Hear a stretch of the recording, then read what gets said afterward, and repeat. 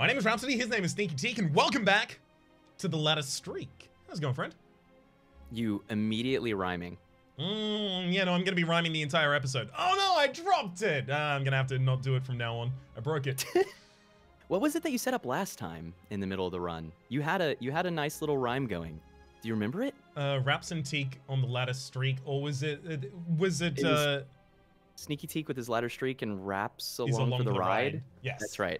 But I told you we don't go there anymore, Simba. Because it's not fair. Yeah, exactly. That's not the kingdom. Right. That's not where the light touches. That's right. So, we've got a silent ahead of us here. Is there anything in particular that you are looking for immediately on a silent run? I don't want to give away my hand. That I'm looking for immediately? Damage. It's the same as the other classes. I'm so you know, I shouldn't pull back the curtain to the Wizard of Oz too much, but Rhapsody and I have had some time to speak off stream philosophically and also in terms of strategy in this game. And I play like every silent card that other people speak negatively on. Ooh. I really like this class. This is my most consistent class. I've done before Ladder Streak, I did a full month of, I called it Focus February, and it was all Ascension 20 Heart Streak kind of practice. And this class, Silent, is the class that I won with the most. And I think about 50% of my heart-killing Ascension 20 decks had a grand finale in them. So that I do weird stuff. Something that I heard you mention before, the grand finale, the prepared. Yeah. I am personally prepared to jump into a different playstyle here because both of those are what were kryptonite to the way that I would play. But you know what? That's okay. And what I like is that the class is really flexible. You don't need to play Grand Finale. You just find good front-loaded damage in the beginning of the run to take elites, and then you lean into what's offered to you. That's the same on every class. And particularly prior to Ascension 18, Silent is pretty competent at taking on early game elites. She feels a little weaker than the other three classes at Ascension 18 and above. When elites get stronger, and being able to lean in on things like Wrath Form or Vulnerable really take you a long way to take down Gremlin Knob. But prior to that, I mean, access to a couple key damage cards like Dash is such a dense card. Masterful Stab is a card I take fairly often, actually. You can take the Cloak and Dagger easily when you're not as worried about Gremlin Knob scaling. She just has such a good damage and block kit in the early game in commons and uncommons, so it's a super consistent class. That's like one of the biggest things that I had to change my playstyle for the Silent as I was going through the Ascensions, and that's because I would very much not take a card unless it's exactly what I want for the deck to ultimately be for a very long period of time. That's not how I play anymore. I very much take things that I need at the moment or I will need upcoming. I think it's particularly, I've noticed that people who've played constructed card games in the past have this learning exercise, because if you're coming from something like constructed Magic the Gathering, you want your deck to be this precise tool for that final job, which is, you know, whatever, beating the heart. But in this game, you kind of play with your sideboard in the deck all the time, and because you're playing an asymmetric game against all of your opponents, you can't have a deck that solves one question because it needs to solve every question. And so sometimes you take the Masterful Stab, not because you're excited to have it in Act 3, but because you need to have it in Act 1, right? So Silent is good at doing that. That's a very interesting way to look at it specifically. Your sideboard is in your deck at all times. I think that would be like the perfect sentence to pitch to any of those people, and then they'll go, oh, I understand it now. I've spent a long time trying to find the perfect sentences to help people understand this game, so I'm glad it worked. You found that one. Glad it worked. I'm seeing a path here. Can I lay out the one that, I mean, we've also got these benefits in particular. But I like that you're looking at the map first. That's my style. That's what I like. So hit me with your pitch. The one that I like is enemy fight, question mark, enemy fight, question mark, elite, rest, space, rest, and then another elite for the rest. Wow, nice. It gets my counter pitch? Emerald elite on the first floor as well. Is that if I'm trying to take the Empowered Elite there, I might go one path to the left at the beginning to hit the Merchant. I don't love that it's floor 2, but just seeing a few more potions and attack cards particularly can go a long way towards making sure that you have just enough to get through that Empowered Elite fight. And the odds are you'll roll one fight among those question marks. Yeah, 100%. That's I'm super on board with that. With that in mind, Is there any of these in particular that stands out more for that kind of a path? You know, no. I would probably take the 2-card removal just because it's a really strong option. It doesn't make you better at the first few fights that much, though, except that taking 2 defends out of Silence deck actually might save you some damage in like a Jawworm fight, and you can certainly replace it. What I'd be really excited here for would be a rare card, or money, or potions even. But I think among these options, the one which I like the most is the 3rd. But none of these options particularly make us great at elites. So you said 2 defends that you'd remove? Yeah. Interesting. These are very aggressive plays. It's very aggressive play, but also like I'm thinking like what cards would I take very early as a silent, and like backflip is huge among them. That's right. And now you can do it because you're not diluting your strike pool, right? Interesting, interesting. I'm on board. Also, you obviously have like extra damage mitigation out of your Survivor and Neutralize, right? If any class can do this, it's Silent because you get a higher saturation of Survivor and Neutralize. But then I think I'm gonna say that with every class, and then I'm going to remove 2 defends with every class.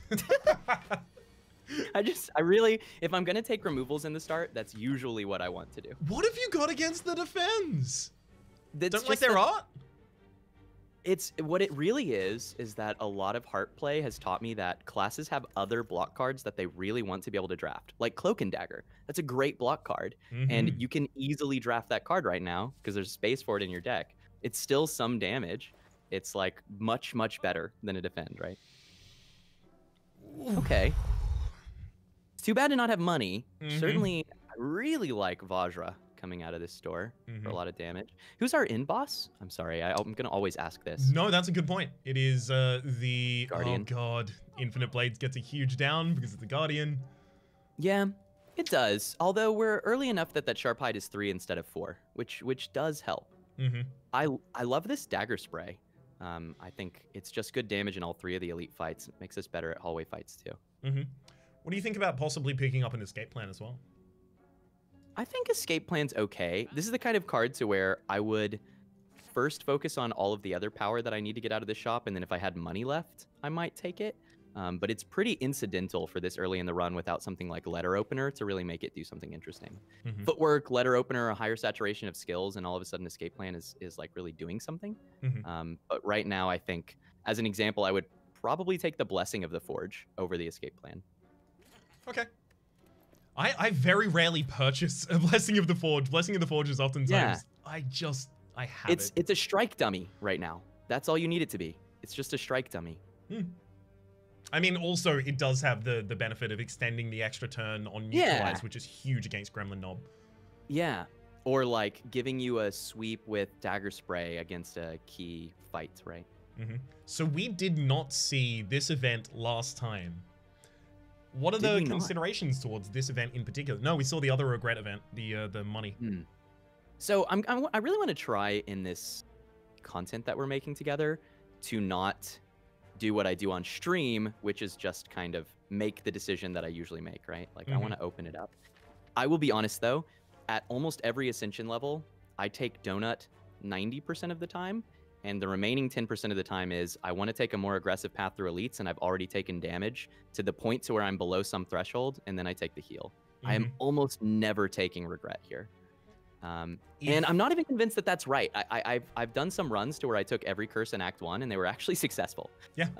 So you can do this. Like, you can end up snowballing hard enough, but my finding is that it increases your variance a lot, and increasing variance is bad for ladder streaking. Yes. I would agree. I would say that this can be very, very big, but yeah, it's definitely like not necessarily what you want for consistency. The regret will cost you life, not just in the damage that it does, but in bad draws. It will cost you life. And going into 3 elites, that's a pretty risky thing to do, right? Yeah, it's way too much specifically for the 3 elites. Like if there was a shop after the first elite, I still probably would take it. Yeah. But there isn't. So max HP it is. Gotta go for it.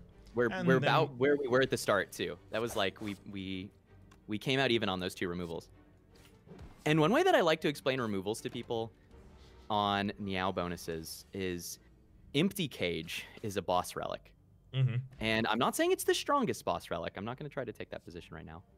What do you take? Is it the backflip or is it the sucker punch? It's the backflip? Ooh, it's the sucker punch for you. I don't know. It might be. It might be. One more weak source means you don't necessarily need to upgrade neutralize. It's a decent upgrade in terms of damage. The backflip will be more useful later on if we get to 4 energy and we have key cards to draw into. Either of them can be successful at Ascension 2, I think. I take really aggressive Act 1s. I'll be more comfortable with aggression in a moment, but first backflip is the first one for me every time. Oh, I love this event. Oh, can we talk about this event? I love this event. Okay, pitch me why you want to transform. I take every option in this event. This is why I love it, actually. Ooh. I like events where I feel that there are not just justifications for every pick, but like common circumstances to take every pick. Mm-hmm. I take defend here sometimes if I've taken an aggressive curse line, or sorry, removal for an aggressive curse line, or if the deck is just doing really well, or if I'm doing a speed run. I take upgrade when a particular upgrade is really strong going into certain fights, like if there's a crippling cloud in my deck, such a good upgrade, right? But I frequently take transform, and what I really like to transform here is either if I've had no removals, a defend, or a strike if you're feeling strong enough. And I do like transform strike, and we're sitting on a Blessing of the Forge too. So transform is soft removal, and the average card is going to be better than that strike, so I like it a lot. Yeah, that's actually how. So I did a series ages ago, back long before the game actually officially released, with the person who actually introduced me to the game, Lolash, and we called it How to Beat the Spire at the time. And specifically in this event, the way that he referred to transforming is similar to how you just did. You're removing a bad card from your deck, and you're adding a wild card that is on average going to be better. It's like a removal and a draft. And sometimes you'll get like a Tactician and you won't be able to use it except for a rare turn 1 draw.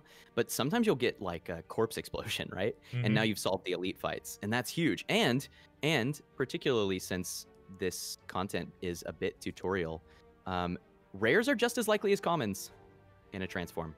Ooh. It doesn't follow the same pattern of a card reward. But cards are weighted equally.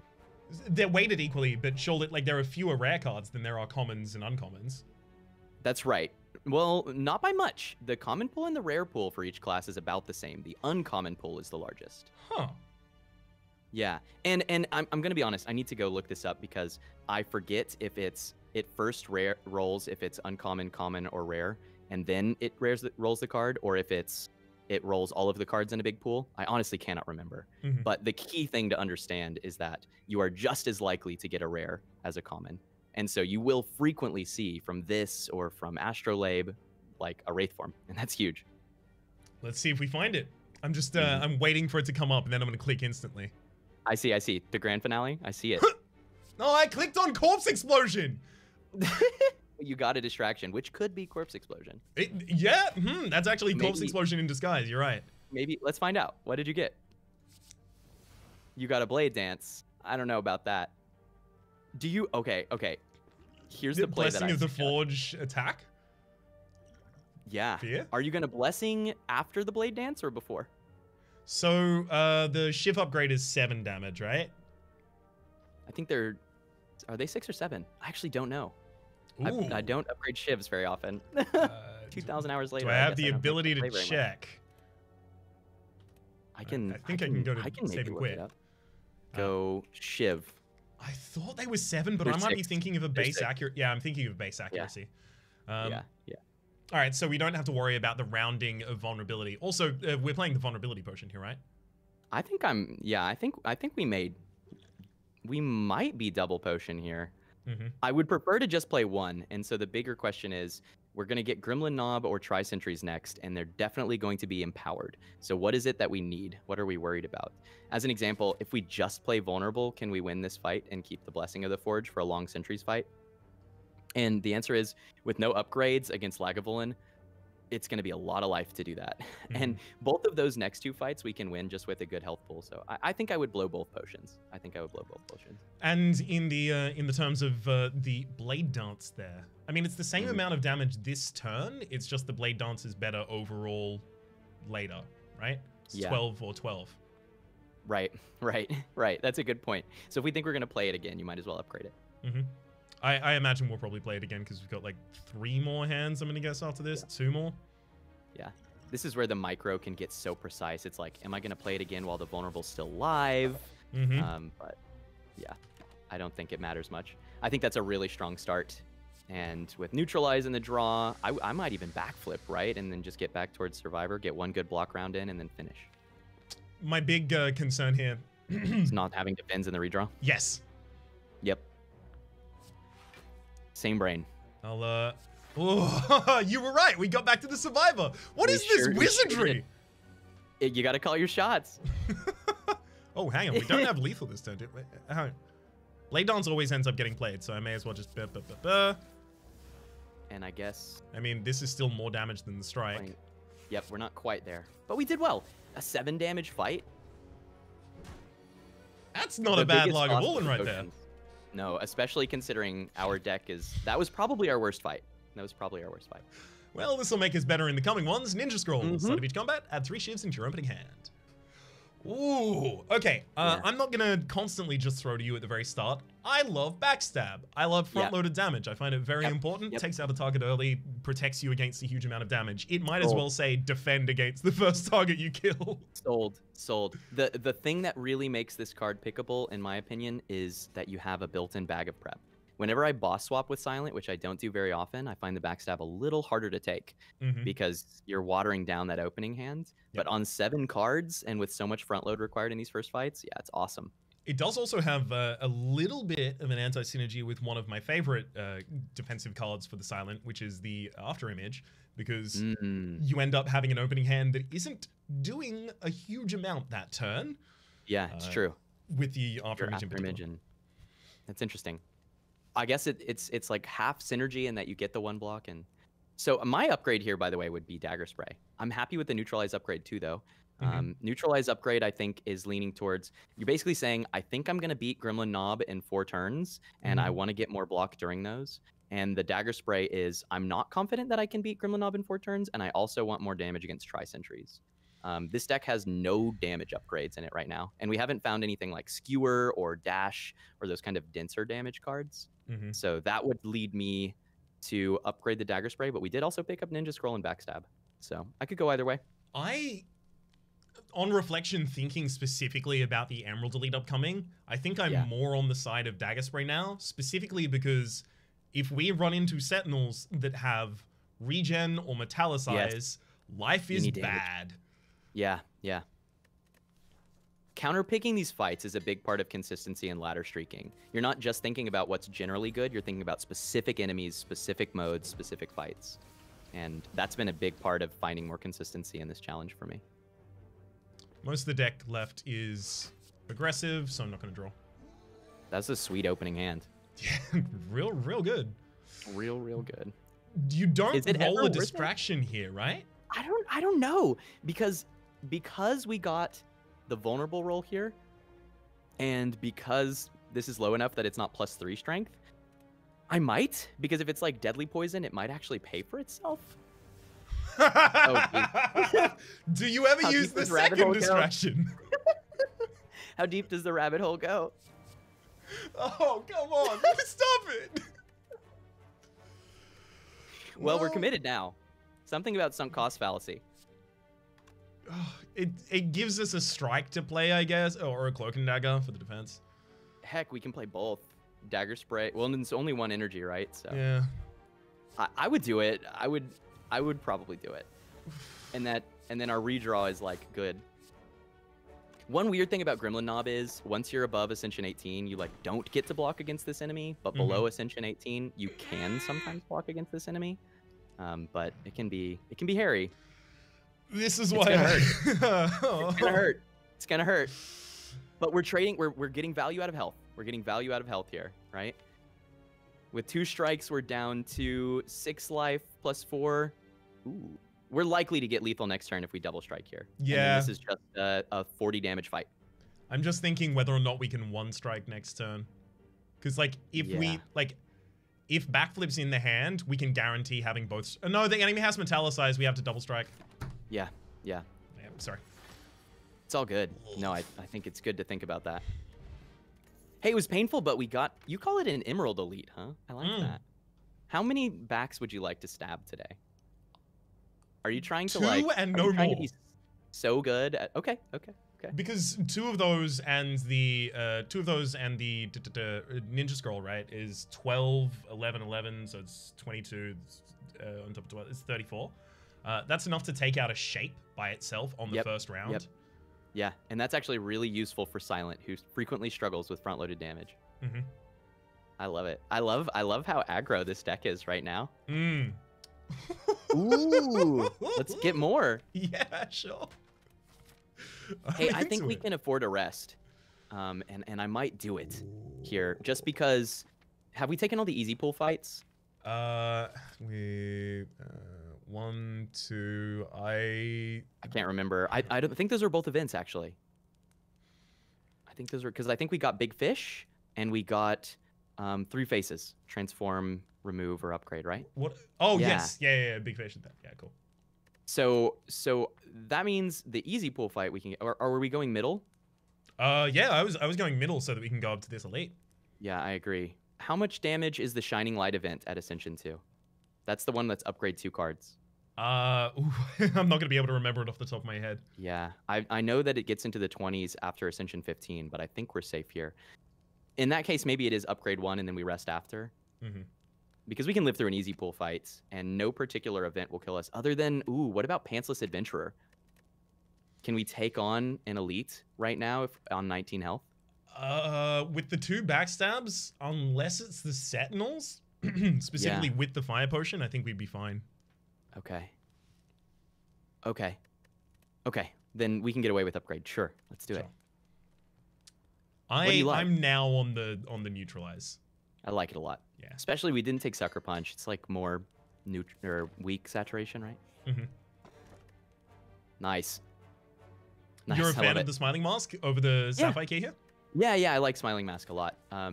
Silent frequently gets to a point in the later game where she becomes very hungry for removals because you've got some core strategy that you want to do faster.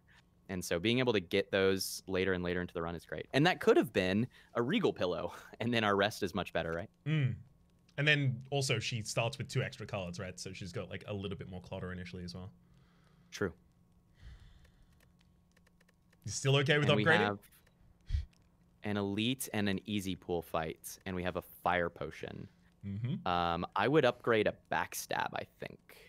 Ooh, I like it. I put those pretty low compared to like a Cloak and Dagger, but no, I'm into it specifically in this circumstance. Cloak and Dagger gives us more block, but it doesn't. And I think more damage out of backstab is more block for us. Phantasmal Killer would be a great pull from that. Are we becoming a Shiv deck? I cannot propagate the rhetoric of the Shiv deck. It hurts me, Rhapsody. We may be a deck that has Shivs in it, but we are more than just our one feature. You're right, we're a Cloak and Dagger deck. That's right, we also Cloak. I'm okay with it. We want more block saturation for the next fights because we're not fighting Gremlin Knob and we have Guardian. So I think it's solid. This fight is scary. We could, if we're not careful, we could certainly die here with 19 life. I like having Happy Flower on turn 2. Yeah, that's pretty big, especially with the card draw left in the deck. Yeah. I'm also looking at the fact that Neutralize is left in there. I wouldn't want to open up on a turn with Neutralize. Sorry, I want to open up on a turn with Neutralize, rather. Yeah. Oh man, Strike Dummy is so good. We did as much damage this time with no potions as we did against the first Lagavulin. No vulnerability. Don't need it. Do we open the box? Flipping into the Neutralize? I do like backflip, but are we opening the box? Because if we're opening the box, should we open the box first? Yeah, we should open the box. Oh, okay. Oh, wow. Never mind. We don't have to backflip. That's awesome. Wow, that's really huge. Yeah, you're going to be weak all the fight. Actually, hang on. Do we... One sec. Let me just... Yeah, we take no damage this fight. That's right. So this is a really good point to talk about upgrades, because I have a lot of people when I'm streaming say, isn't it too risky to upgrade here? right? Like It's your health risky is too not low. to upgrade, in my opinion. Exactly. The more rests you take, wow, that's an easy pick. We just got the frozen egg. Well, that's pretty good. I'm not mad. I'm extremely not mad. I would rest here. Yeah. I would rest here. But there you go. We solved block for the rest of the run. That's pretty sweet. Wow. Wow. All right. So here's a play I want to pitch. Okay. Set him to 29. Okay. That's it. Leave a backstab in the deck. Set him to 29. Backstab's good damage later. It gives us an extra turn next turn where we get to set them down, invalidating their attack. Sure. I like it. I like to do Guardian stalling sometimes, particularly like if you have poison going on. You can get a lot of value out of Guardian stalling. I like it. And 29-ish. Close enough. I also want to backflip to see if we get the distraction. Nice. It's too bad C&D is barely too much damage there. Yeah. Just a touch. Distraction, what do you got for me? Poison. It loves adrenaline. Look how many rare cards we're getting, though. Cards are produced from card generation, like Distraction and Dead Branch, in the same way they are with Transforms. You are just as likely to see a rare card as a common card. Hey, I also like the idea of just leaving the adrenaline for a later turn that needs it. Pretty strong opener. All kind of immediate things that just follow naturally. Do you take 2 damage to get 9 here? No. No. I don't think we have to. Ooh. Okay. And it lets us live through a couple more whirlwinds or something. We've got Wraith Form to close out the end game too. Mm-hmm. It's a good point, well made. Now, this might be a place where I take damage to get the Shiv out of the draw. Mm-hmm. Oh, but you don't take the damage to get the dagger spray damage of 12. Yeah, it's tricky because we didn't manage to find any true scaling damage, right? Like we didn't find a single poison card coming into this fight, so you do have to take some chip to push down. And we did play the other backstab. And we rested. You could dagger spray here. I think that's fine. It's a good upgraded card. The point you were Fire making Potion bails us out. The point you were making about scaling is exactly the one I was considering of I'm happy to take earlier damage if I haven't got a game plan for how I'm going to be closing out the fight, but you did also talk about Wraithform being the way we'll do that.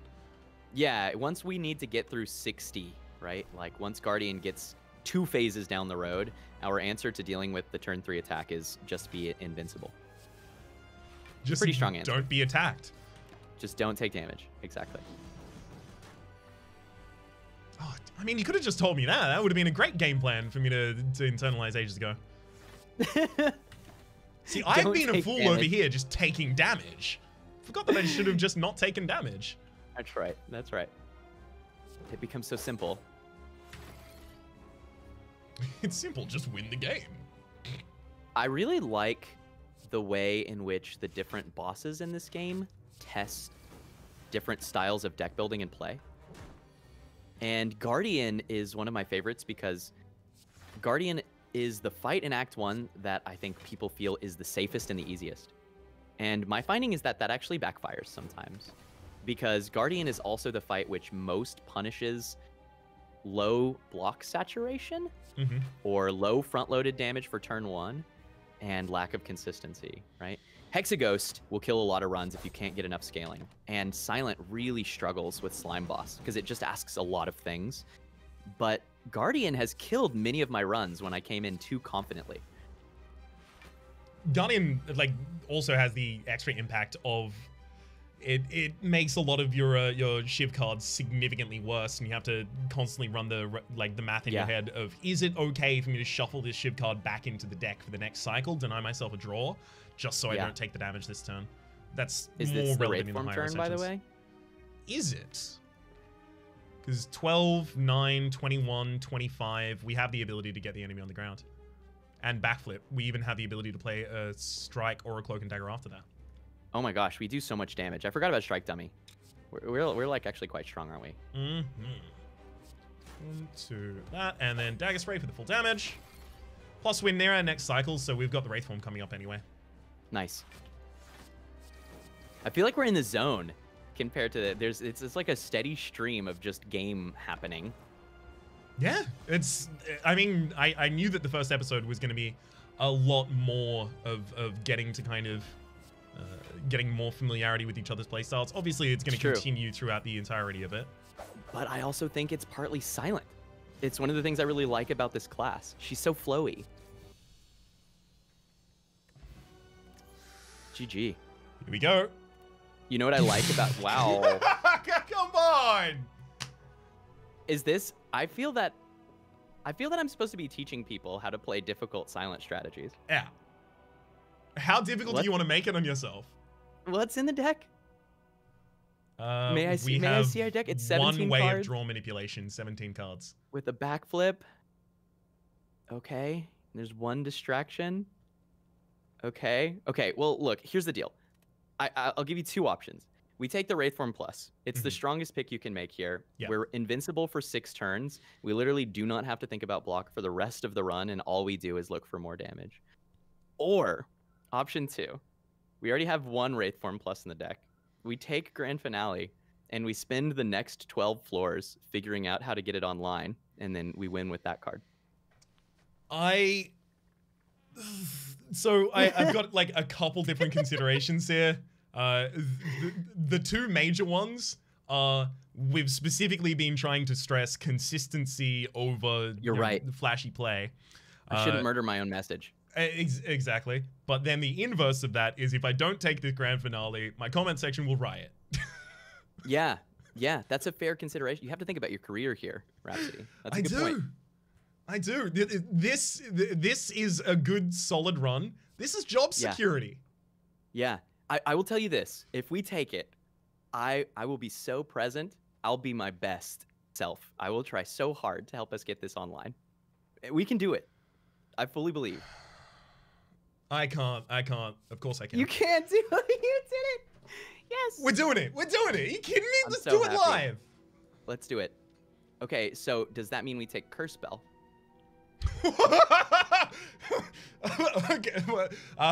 Okay, I would like you to sell me on that, because I recognize defense is our problem, and if we're going to be playing a setup deck, we're going to be in the fight a little longer, so giving the extra enemy extra strength is a little bit of a dangerous proposition. Sure. This is also a Calling Bell, though. Yeah, Calling Bell, it puts a curse in your card. But look. There was a time, this is a relic that people are very anchored on. There's a time when Calling Bell said, gain 3 relics and 3 curses. It was borderline unpickable. I don't want to say it was unpickable. There's a situation for everything. Duvudol. But that's it. It now says, yeah, Duvudol, like maybe you've got some Darkstone Periapt's plan, or you've got an Omamori online or something. Ooh, yeah. But it now is 1 curse, and it's true, it's an unremovable curse. Like, it is slowdown for your deck, and we just took Grand Finale, so that matters. But you get 1 common, 1 uncommon, and 1 rare relic every single time. It's a lot of power. They're split across. I haven't taken it enough since the update to know that there is a rare always in there. There's always one of each category. It's a lot of power. And one of the cool things about Grand Finale is that you frequently don't need as much energy to do damage. You're spending energy manipulating your deck, but the damage itself comes out for free. And Wraithform is such an efficient form of block that you can probably get away with 3 energy here. I think that the Philostone is a reasonable pick. Wraithform, I think, offsets the plus strength, and extra energy makes it easier to do things like Acrobatics Chain to get a good draw for the Grand Finale. I also know that looking at 3 relics can be a lot of block from things like Horn Cleat. It can be a little bit of extra card draw from some way. It's a big burst of power, and it's very relevant if you can mitigate the loss of energy. So you're talking about these in kind of like a more broad and general stance, but talk to me about specifically relics and the silent.